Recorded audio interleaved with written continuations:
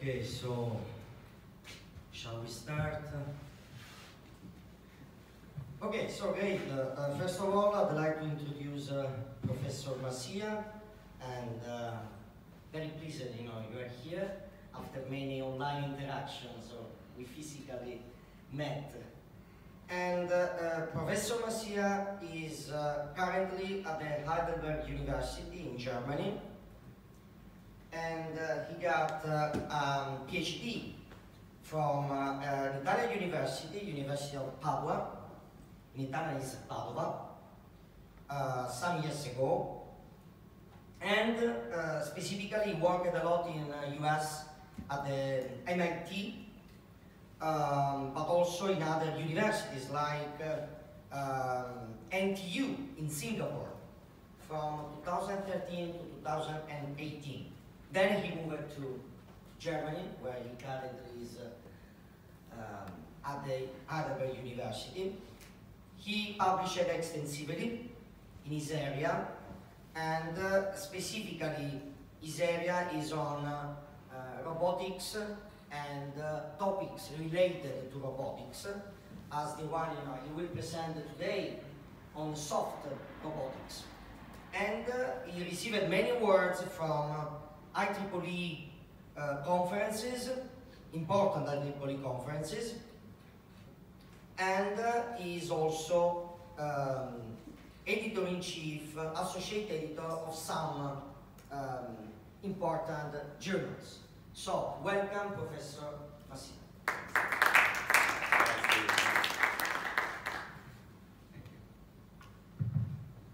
Okay, good morning. I would like to thank the organizer of the conference for having invited me and talking about the research that my team and me do in Heidelberg University.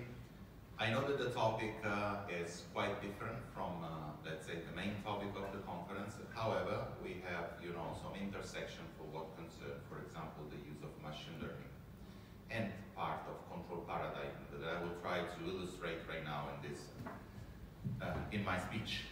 So let me start from the title, that is the path from rigid to soft robotics. Symbiotic control of wearable soft suits for human augmentation and assistance. For what you can understand, I operate mostly on wearable robotics, a particular kind of wearable robotics that is not rigid robotics like exoskeleton, but are soft exoskeleton and then are called exosuits. The name of my laboratory in Heidelberg is called Assistive Robotic and Interactive Exosuit Laboratory. Aries is also my zodiacal sign because I was born in April. And we have quite a nice space in Heidelberg University. I hope to invite Giancarlo Cortino and eventually his team quite soon when we have a lot of time. He's a very busy man, much busier than me. And the team is quite a diverse team. I count more or less 10 people coming from several countries, many Italians, but I'm an Italian abroad, and then of course I attract mostly Italians. However, we have also quite a nice gender balance considering that it's a robotic team, because I'm mostly 50-50, let's say. What do we do in our laboratory? We have mostly one philosophy. We design everything in-house, starting from the sensor, the actuators, the wearable technology. We assemble them, we implement our control, and then we test them on the ground. Let me start from an iconic picture from this guy. His name is Ralph Mosher. He was an engineer of General Electric that designed the first example of exoskeleton. This exoskeleton was thought to work into an industrial environment and basically was supposed to increase the human strength, the safety, the production in terms of intensiveness. And it was defined like a symbiotic unit with the alacrity of man's information and control system coupled with the machine's power and ruggedness. You had a lot of power at the time, for sure. Big hydraulic actuators, electromechanical actuated as well. However, it was not symbiotic at all. It was missing all the concepts related to human-machine interaction. However, it was an inspiration for the next generation of engineers that wanted to test themselves on the ground of wearable robotics. When you consider wearable robotics today, there's been a paradigm shift between rigid robotics into soft robotics. It's not that one excludes the others, however, there are specific things that a rigid robot can do because it's much more powerful, and most of the weight is basically loaded on the structure and not on the biomechanics of the person that is wearing. But soft robotics is faster. It can match mostly the human bandwidth. It cannot deliver a full assistance. It can deliver the proportion of the human strength, but it's much faster. So these two entities are basically the same animals from the same species, but they occupy different niches in the food chain, okay, of robotics. I will illustrate how we control this kind of system, what are our ideas, and how basically they work also when they are worn by a human being. Now, what is an exosuit?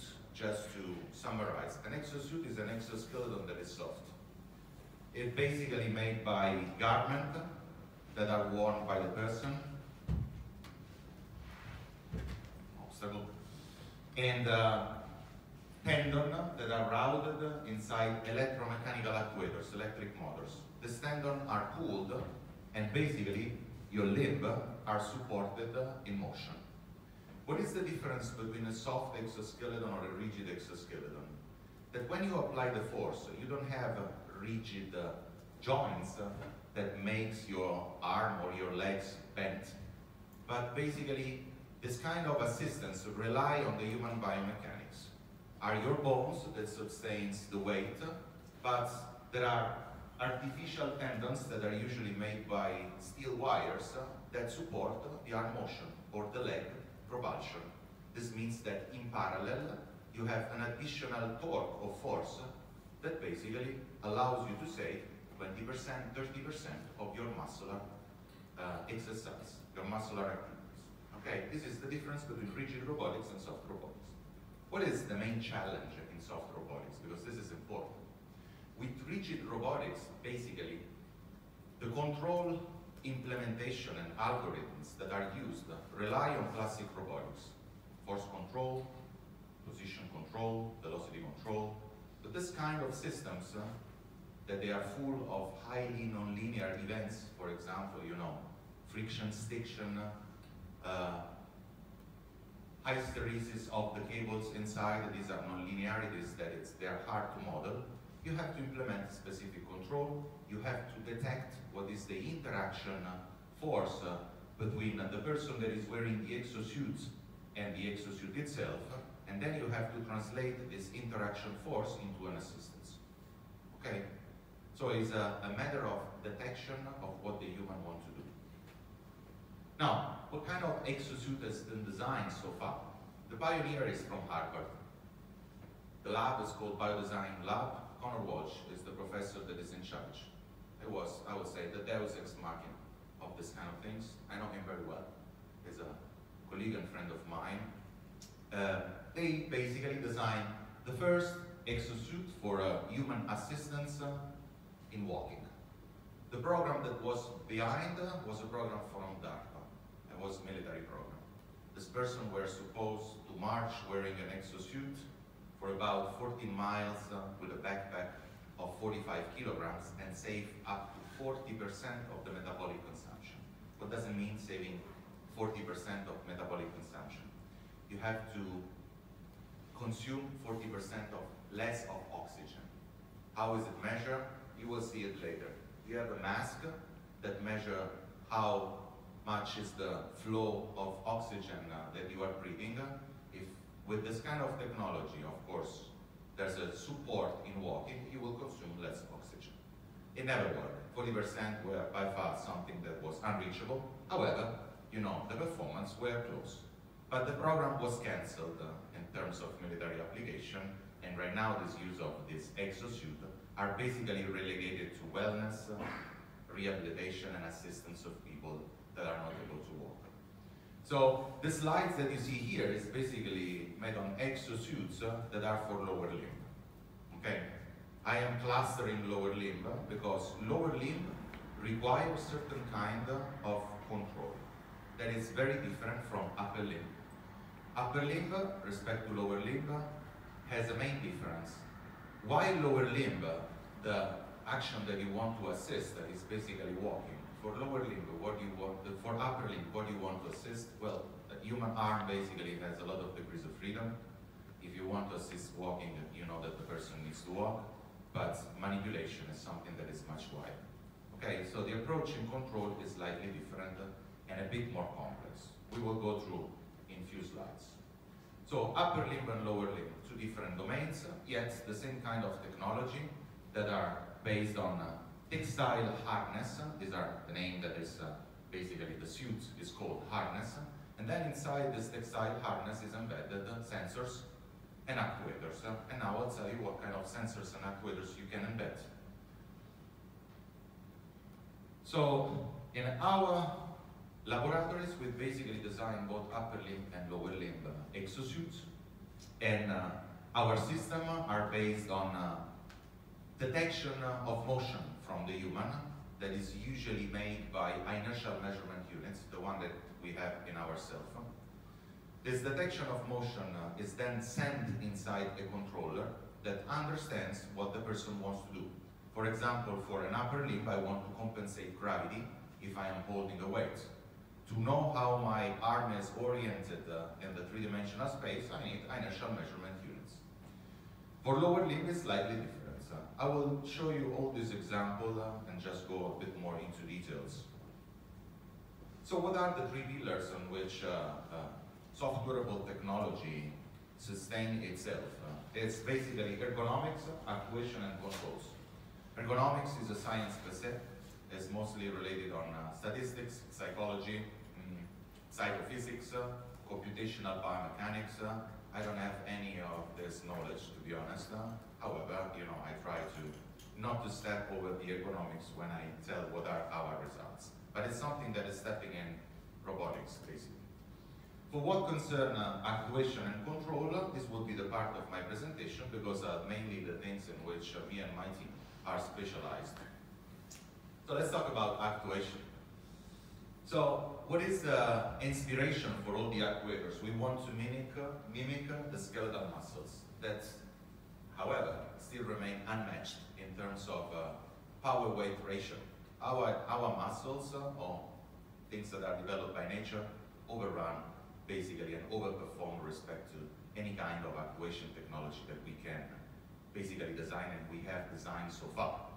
But you can basically drive the ankle or whatever joint of your body with electromechanical motor that pull a tendon. These are called electric motor tendon unit or tendon-driven units.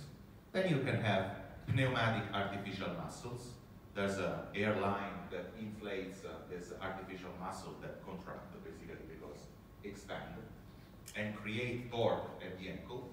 Then you have twisted string, basically are two strings that are twisted by an electric motor, and when you twist them, they contract. Shape memory alloys, that I would say is more science fiction. And then pneumatic interference actuators. This is a structure that once it's inflated, expand and allow the dorsiflexion of the ankle. What I use? Electromechanical motors. I extract all the control law from classic robotics, this is the way you do, and then you transfer into control of electromechanical actuation. Now, this was the Harvard system that operates in the biodesign lab. So they studied the biomechanics, then you have motors here, a tendon that is routed to the legs, into the ankle. Now you will see around it. You see this tendon that is pulling. So you have to detect the phase of motion at the point in which the foot needs to propel, you pull this cable and you put in parallel additional torque to the ankle. Okay? So I don't know if you are familiar with control systems, but basically you have, in this case, inertial measurement unit that tells you how the leg is oriented, and then at that point the motor fires and basically pull the string. So it's detection of gate phases.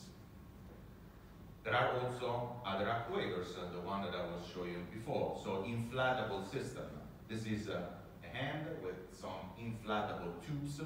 You inject air, this tubes basically expands and your hand closes. Okay? Now, I don't like pneumatic actuations for one reason, because you need to have the compression stage. And while the actuators are basically made by silicon, so they are very lightweight, but then you have the compression stage that is not lightweight at all. And there's also another problem, that are not easily controllable. You cannot have sensors embedded in, you need to measure other magnitude, for example, of the example, and try to control a system that is basically almost unpredictable when you inflate it. So that's why I go with, this is one of our examples. You see the actuation, this is an electric motor. Inside this globe, so you have a system for detecting the motion of the hand. And then, as soon as you move, the system through the strings can amplify the velocity of the hand or the strength. You hear also the sound of the actuation.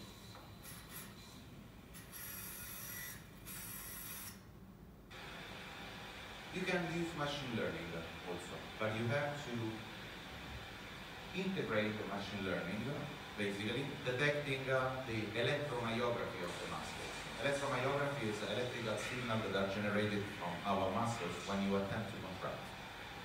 If you use machine learning, you basically understand what kind of motion you want to basically perform, and the system will, these are the actuators, so the strings are right from here, will assist the grasping that you want to generate. The grasping is the motion of the hand. We use this kind of things in clinic.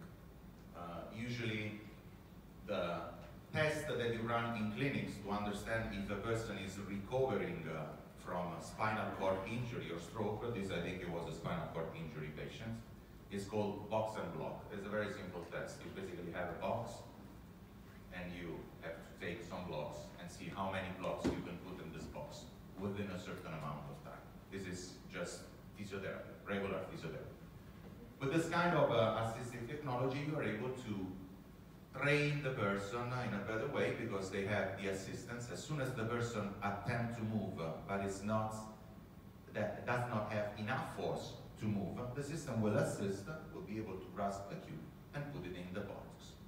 Now, is this something that changed completely the clinical, let's say, scenario of the patients? No, I would say we are not talking about medicine, but of course provide more motivation for the patient itself or herself. This is the way you have to drive through technology for assistance. Okay, we are not basically acting directly on the brain or on the peripheral system that has been damaged in terms of spinal cord injury. However, you provide the person with additional motivation and assistance. Now, we study 3D printing, so we use 3D printing to design our own roof. Wearable exosuit has a problem that you have to tailor the suit like, you know, something nicely on the person that wants to wear. You cannot, if you have many patients, you cannot tailor many suits for many patients. But you can measure the anthropometrics of the patients, then send it into a 3D printing system, and the 3D printing system will basically print out something that fits and is tailored to a patient, and then after that, you make some sewing. Of course, you have your glove, and then this glove can be worn and eventually later connected directly to the actuation, like this, with mechanical clutches.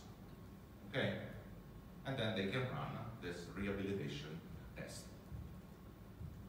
We improved our 3D printing, our systems completely embedded in a forearm with actuations. Is mostly created by additive manufacturing. That's very small sewing support and effort, so it's easier because unfortunately textile engineering is not something that is widely studied, and also tailoring. However, my team is able to sew, basically. And this kind of system works in 3 different modes. The first mode is basically you have a button, that you push and the system closes, but there's no control. Another one is with an app on the phone, or basically shaking the hand and the system attempts to close. You check. It should be activated by me. Okay.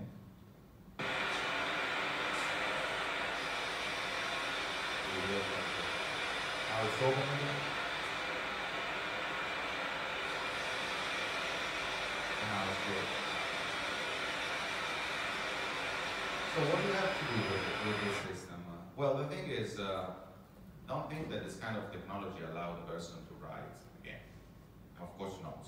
But for this kind of person that they have disability, also holding a glass, okay, or basically compensating for movement, because usually the arm that is impaired is used to compensate. So if you have a bottle, you hold the bottle, you try to hold the bottle and eventually to open with a good hand. This is basically what you are providing. No miracle, but compensation strategy that allows to overcome some obstacles that are created by the clinical condition. So this is an example of using this glove. The person was not able before to hold any object. Now she's able to hold the object. But this is vocally activated. I don't know why it doesn't work. The sounds, but basically the person says close, open. There's a speech recognition, very easy, very simple, not in sci-fi, I would say. And then you can run some tests and help the person in joining in a bit better way the rehabilitation session. Now, let's talk about control. Let's go about, a bit more into details of what we do, much more technically. So, control is, in soft-wearable exosuits, is quite tough, but to be honest, I believe that my team is one of the best team in these things. What do you have to do to run control on upper limb and lower limb? I told you before that there was a difference between the two. You have to understand what kind of reference you have to send to the controller and drive the motor. These things change completely between upper limb and lower limb. Let's start with upper limb. So what is the reference and how you understand, how you instruct when a person attempts to move and then assist this person by activating the electromechanical actuation? For upper limb system, basically, you can operate without including biosignal in the loop. This means that I'm not extracting any muscular activity. I'm not including electromyography. But I am just only using inertial measurement units and force sensing. If I attempt to move, this minimal attempt to move communicates to the controller that I want to move, and basically the system compensates for the gravity, understanding how is the three-dimensional orientation of my arm inside the three-dimensional space. How does it work for upper limb, elbow, for example? So, inertial measurement units and inertial measurement units, these two things here. Recognize how you move, and then communicate the force that is measured by these force sensors attached to the tendon. Okay, everything is almost Wi-Fi, let's say. So the inertial measurement units are so small, completely Bluetooth, and they communicate with this controller that is embedded in this motor. Now you will see it better. So all the control system is inside here, and this is the actuator. Here it is. See that it moves? So the Bluetooth system communicates with this, understand what is the three-dimensional orientation, then you assist the gravity. You can put an assistance for the gravity 9.81. If you put more, basically, it does not compensate on the gravity, but it compensates, basically, assist more, push. Now, one important thing that I didn't tell you is that when you wear this kind of things, you have to run. Let me just go back, if it goes back. So, this torque joint angle, so what kind of torque I need to communicate to the motor to sustain the arm, this is tailored on the biomechanics of the person. So you have to design a computational biomechanical model of the person that is based on its anthropometry. How tall is this guy? What is the weight of the arm? You cannot just measure the weight of the arm, but there are anthropometric tables. That's why you are able to communicate or compensate gravity because you know the anthropometry of the person that is wearing the exosuit. Okay, but what I wanted to say is that this thing is completely no biosignal in the loop. Now, there's a problem. When you don't have biosignal in the loop,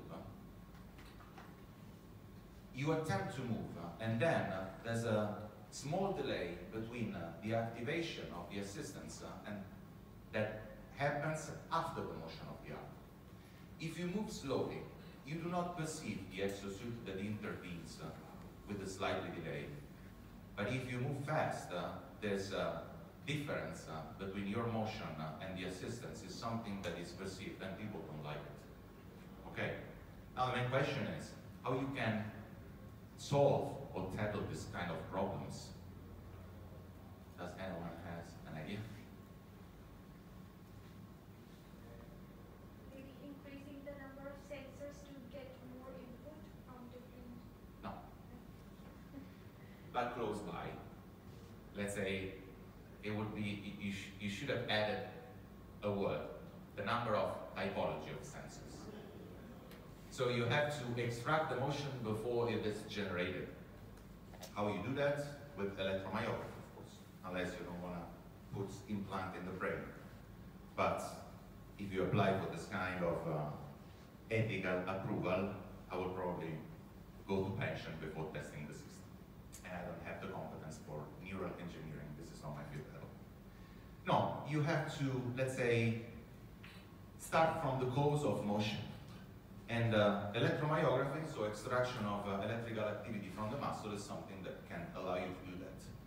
Because when you think of moving, the muscles start contracting, there's opening of these ion channels, but the muscle itself are mechanical system and they have a delay. Between the opening of the ion channels and the contraction of the muscles, there's an interlay of time that is called electromechanical delay, and it's usually about between 60 and 150 milliseconds, depending if you have small muscle fiber or recruitment of large muscle fibers. The larger are the muscle fibers, 150 milliseconds. The smaller are 60 milliseconds. So you think of moving, your muscle starts firing, and then you have 60 milliseconds before motion is generated and is perceived by you. Okay? Now, putting biosignal in the loop in this kind of control is something that we have done for first when I was associate professor at the University of Twente. I had 10 months at the University of Twente, and I spent these 10 months working basically as associate professor with my colleague, Massimo Sartori, that is a strong computational biomechanist. I would say probably the strongest right now. He's a young guy, quite brilliant. So what we wanted to do is just using the same sensors, inertial measurement unit and force sensor, but including electromyography.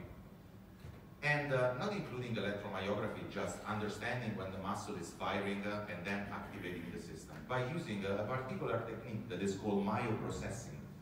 A myoprocessor is an additional block to the controller that integrates electromyography with some functions that model muscles kinematics, muscles dynamics.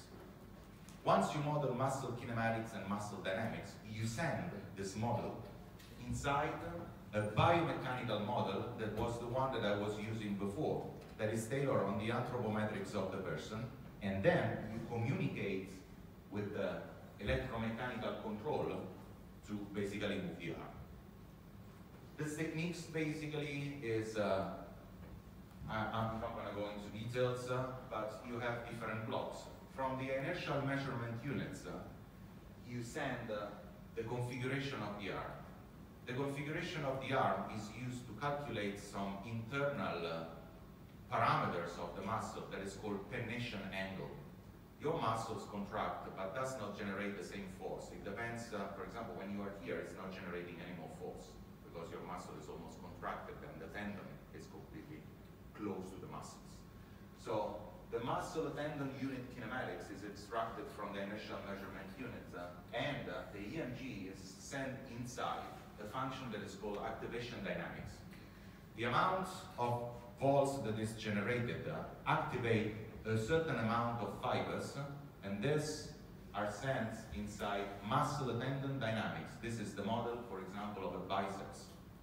This model of a biceps communicate the force to the computational biomechanics that you have from the patient or the person that is wearing the exosuit, and then it's sent back into the electromechanical actuation.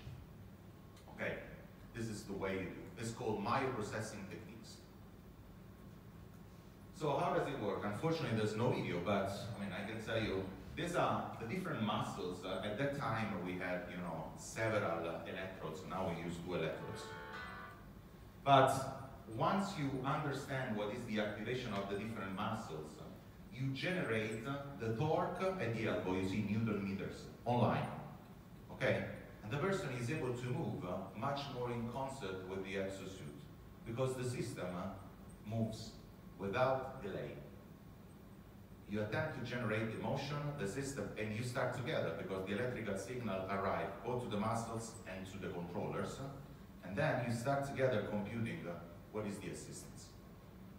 So, look at here, the difference between the electromyography that is extracted at the biceps when you basically move. So, with the exosuit, without the exosuit. With the exosuit is much later. Okay.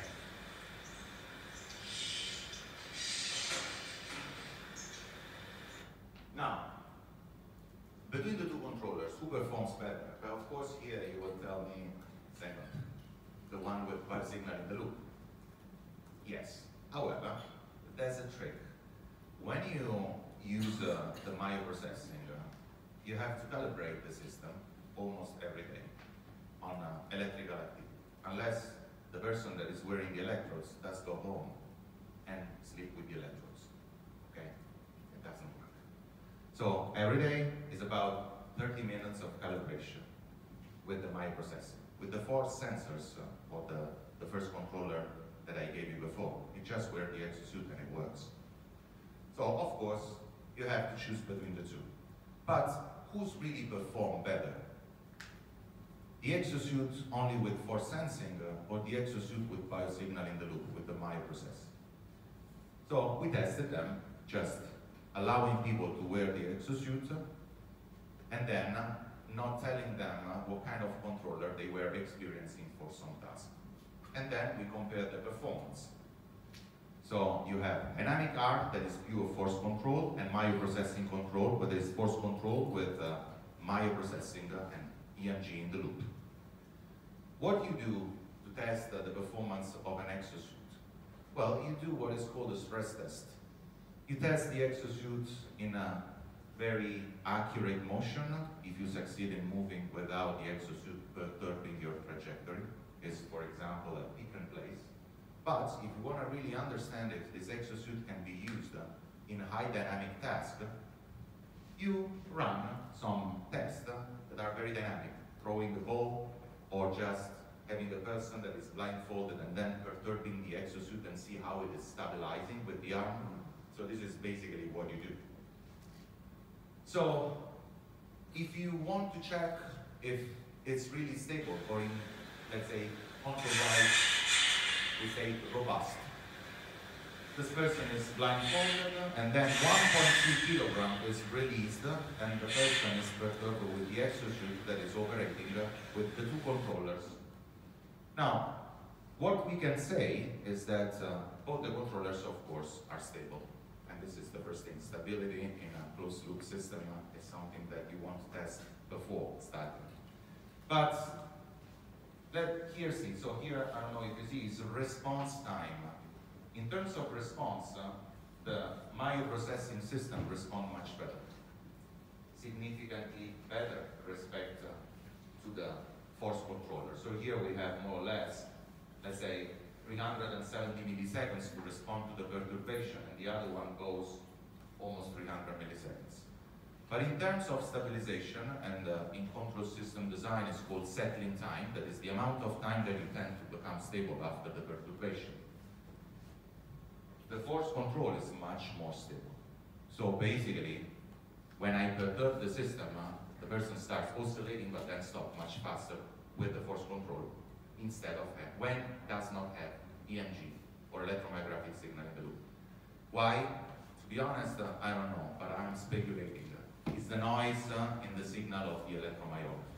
is a noisy signal, and basically when you give an impulse to the system itself, the noise is even higher and the system needs more to stabilize, okay, in terms of electromechanical actuation. However, if you attempt to move the microprocessing system works much better. So this line that you see here is the electromechanical delay, is the physiological time that our muscles needs to react to motions. With the microprocessing technique, you basically are more or less on the time of the electromechanical delay. What does it mean? That when I attempt to move, the exosuit follows me, and I don't even hear or feel basically that there's a delay. With the force control, you need to generate the motion, and then the system will respond. But however, it's 150 milliseconds. So this means that if I move, the assistance will kick in at 150 milliseconds later. This is something that you perceive if you move very fast, but not if you move slowly. Okay? Now, okay, so this is was an example of what kind of bandwidth that you can have with this kind of treatment.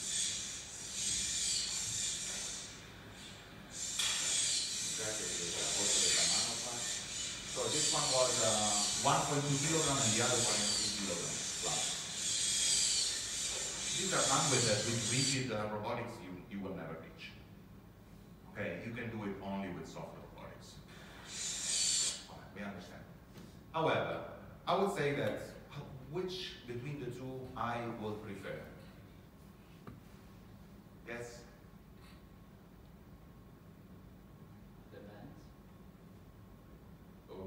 Well, I'll say, yeah, it depends, but to be honest, for a practical application, also clinical application,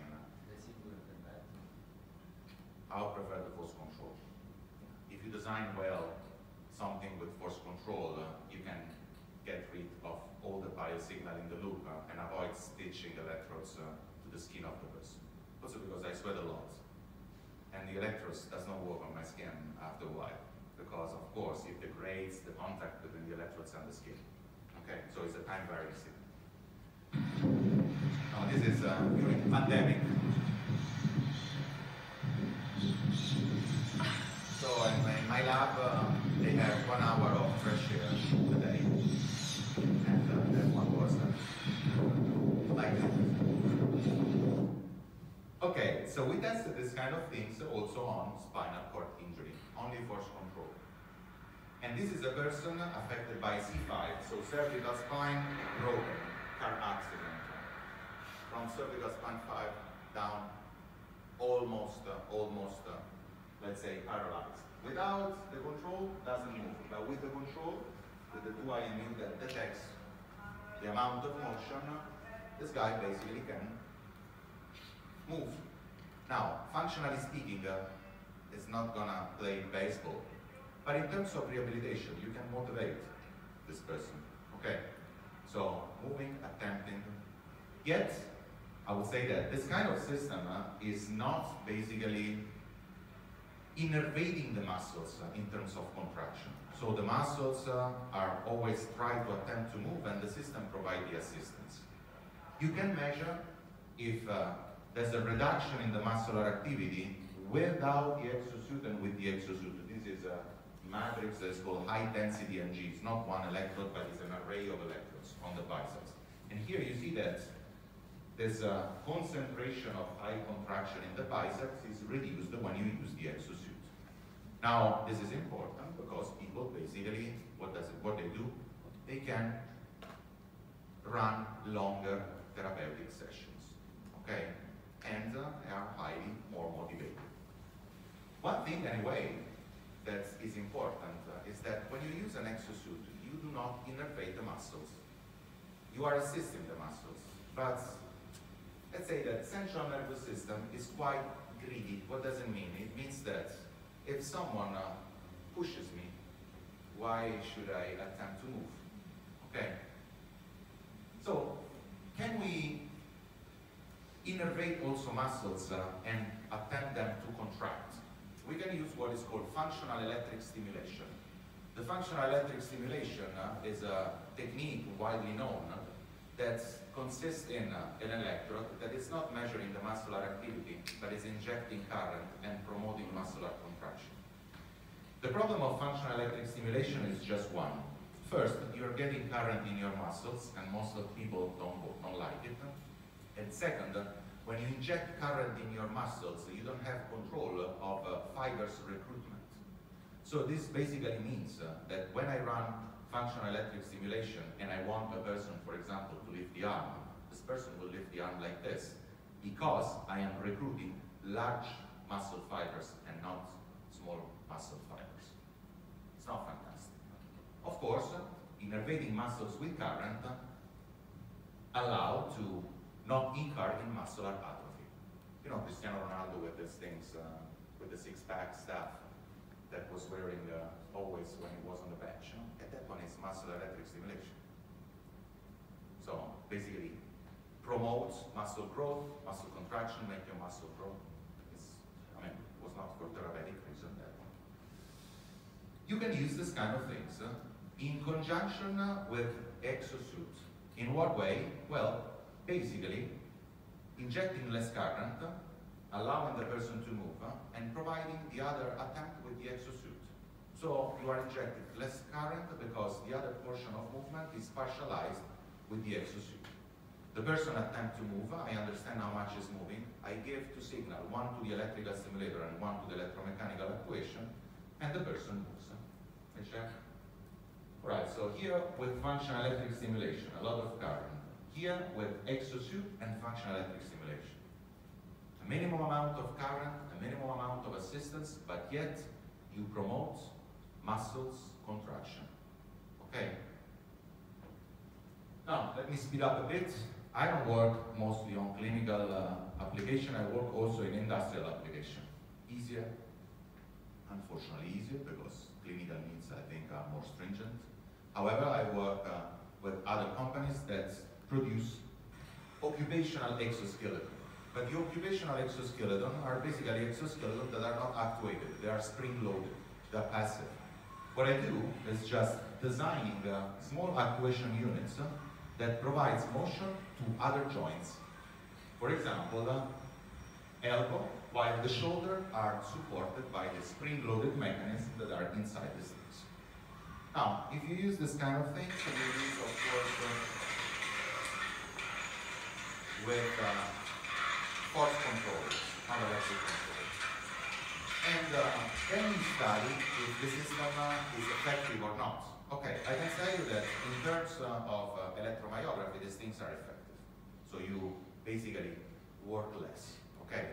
But the problem is that, as I told you before, the ergonomics is stepping inside the science and is saying, well, you have to demonstrate to me that this kind of things are not damaging the biomechanics of the human person. How do you measure if a biomechanics or a physiological motion is damaged? With what is called co-contraction index. Co-contraction index is the measure that is providing how much you co-contract when you're moving. That, of course, is a very natural physiological motion. But this is something that is done when you have, let's say, or when you're wearing something new. So you have to accommodate to the system that you're using. With and without the exosuits, basically, there's no statistical significance. And then you show these things to the economists and they will be happy. Now, let's go to lower limb, and let me speed up a bit. Lower limb is a completely different approach. Lower limb wants to understand what is the gait detection phase. So the first things that we have done is designing a system with one motor that pulls and releases the two legs, and use nonlinear or adaptive oscillators. And oscillators that understand what is the motion of the legs, synchronized with the initial measurement units. This is detection of different things, of different gait phase. Then she will increase the velocity. The system needs one step, resynchronize, and then basically the system is pulling the legs and lifting like this and releasing the other one. Now, the problem is that if you do this in a lab, you are walking at a normal speed. You are walking on a treadmill. You will never reach any obstacle. You're going always straight. But if you do that in overground or outdoor, basically, you make a U-turn, You change the speed, you follow a ramp. If you're in Rome, you step over something, and tell you what, how do you extract all these things? Well, you basically create the same algorithm that basically detect the motion of the person, but you include a machine learning layer that you train with the data of the person walking. Okay? And this machine learning layer basically, my computer sucks, sorry, I mean this should be animation, but it probably reached the peak of its life. So you insert everything inside that is extracted on the treadmill, you go into a predictor, and then after you inserted this, you just control the person and the activation. We're supposed to start now a video. You extract basically everything, you give to the machine learning layer, understand how it works, and then you go over ground. Let's go over ground. So this is over ground, going down a ramp.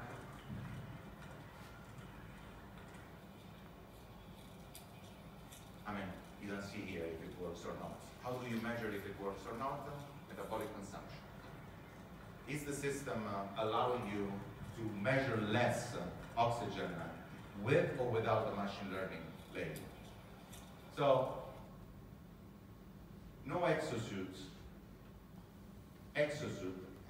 with machine learning. If you go at different speed and if you are on a treadmill, there's no statistical significance with it, machine learning and no machine learning. But if you go over ground, the machine learning layer allows you to save almost 10% of metabolic consumption, less oxygen, if you compare with a non-machine learning driven exosuit. Now, we tested also, we are studying things, unfortunately here there's no sound, because basically this is something based on vision. We have a camera here that detects the stairs. When it sees stairs, allows to push more the assistance. And here, when this is an exosuit with two motors, basically, not one motors, but the camera detects stairs or detects other kind of things. It's machine learning stuff. I mean, I'm not a machine learning guy, but these things are now open access, okay, open source. And depending on the event detection, kick in more assistance. We tested it on the Philosophenweg. That is a very nice walk that is in Heidelberg University, and this nice walk is in, in a forest. If we test this kind of algorithm, we reach outdoor peak of 22.6% of reduction of metabolic consumption in some persons that were very capable of using this kind of technology, also 30 plus of metabolic consumption. This is for two motors exosuit, one motor exosuit that you see. Now, just to finish, do you know what is this? The jet suit. The jet suit is not a jetpack. It's something that you wear completely, and you have thrusters, and basically you can fly and maneuver. This guy is named Richard Browning. He's an ex-Royal Navy. He's quite a tough guy. He just designed these things by his own. 140 kilometers per hour, maximum speed, 5 minutes of autonomy, then after that you reach the maximum gallons, 3 gallons that you have inside the tank, you have to land. So a few years ago, I was contacted by a person. This is more or less, you experience 40 kilograms of dynamics. And this person is someone that wants to cross Australia by using this kind of things in an interval of 5 minutes of jumping. Her name is Jenny Bewis. So she said, can you provide me some augmenting device to do that? Then I put together a team. I'm inside with Technische, that for those who ride motorbikes, it's just a fancy brand. I have Technische clothing for free. And I inserted inside some kind of mechanism relying only on the Technische suit, so there's no exosuit or exoskeleton. It's everything embedded inside. I use an actuators that I designed myself that pull almost 200 kilograms, 70 kilograms active, 200 kilograms plus in holding. It basically overstretches the arm and does not the arm basically bend when you have this push of 40 kilograms. Okay? I don't know where she's gonna jump, but to be honest, with Technische, I'm almost finished to do my job. I would like to thank all my team. I mean, I work with several people. I mean, everything that you've seen is because of my team that is seen on the left. And then I have many other, several collaborators, would like to advertise another conference that we are running in Heidelberg in 2024 is IEEE Biro conference, and this is, let's say, one of the major conferences in biorobotics. We just got it this summer and will be in 2024 running Heidelberg. So I think I almost finished, and just let me go to the last slide with the Philosophenberg. And Enrica, actually, that is coming, is my student of mine that he has also over here. That is testing the system. You see, she has metabolic consumption, and then here streaming data and collecting, basically, all the data that we need to run the test. Thank you very much.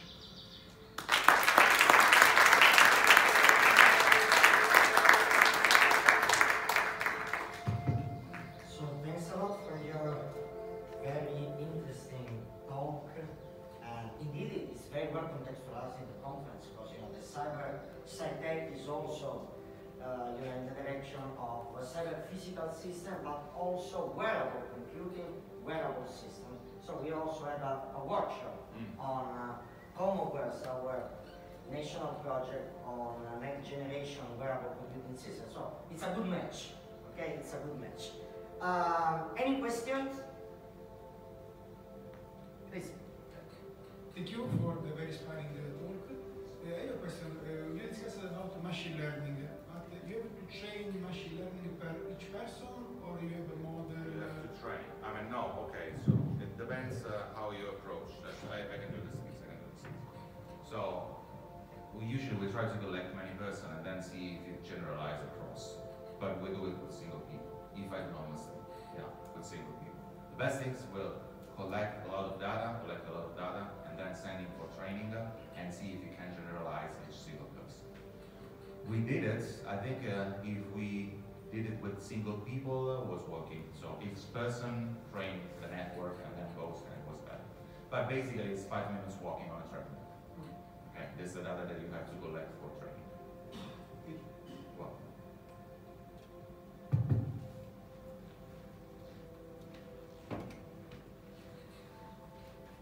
Thanks a lot for this. It's something really amazing what we are able to do. My question is about what is inside the machine learning. Well, then I'm the worst person to ask. So because I'm not a machine learning guy. Because machine learning is everything, Yeah. So I mean, what we do in robotics, I would say, in robotics, I think that most of the people use machine learning algorithms that are basically provable, that you can get it, but no one put the hands inside. I don't put the hands inside. So I know what are probably the machine learning algorithm that works at best for this kind of things, and I try to use them. But for me, maybe for my students, no, for me, almost black box. Okay. That would be interesting. Yeah, but this is probably, something that people in machine learning should provide us, because to be honest, I'm not a mathematician. I'm just a poor mechanical engineer that put hands in the lab, design screwdrivers, soldering, and I understand a bit of control, decently of control, because I also teach control. But machine learning is not my battleground, I would say. Yeah. Sorry, I cannot reply too much into details. Any other question? And however, for what I do, basically machine learning is a layer. It's not something from which I start to control everything. I rely on classic controls, classic control system design, and then I put machine learning layers on top, just to understand event-based, modulate the assistance, but the main core is based on classic control algorithm. Philip? How do you ensure safety? I think it doesn't work.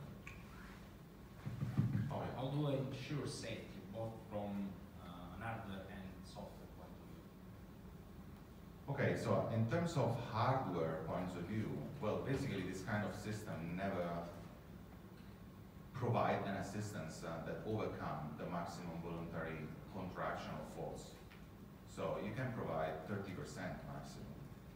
And they are not rigid exoskeleton that basically provide a motion in one direction, and the motion is basically generated by rigid links. They rely on your biomechanics.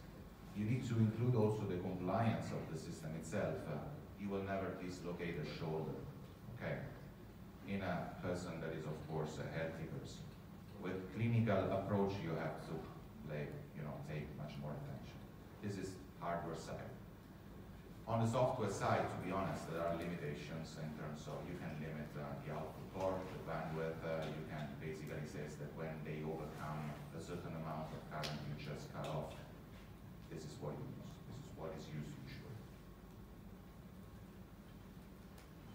Oh, you were referring in terms of communication. Communication is not an issue for us. I mean, there's the Bluetooth that honestly I'm cutting out because as some delay and I will come back to wired communication. This is the major problem that we encounter. Yeah. Any other?